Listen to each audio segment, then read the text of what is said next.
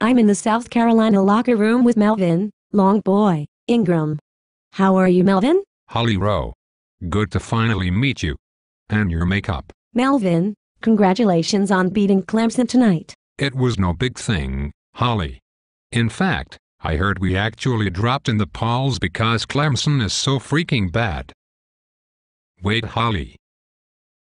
Listen. Do you hear that? Hear what? I can hear Clemson's coach Dabo Swinney still talking through the walls.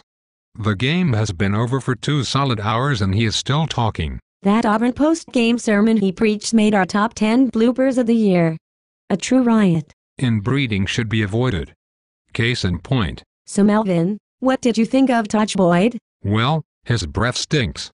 I now know that. He also told me and Clowney and Ingram that our nuts stink, so I guess we are even.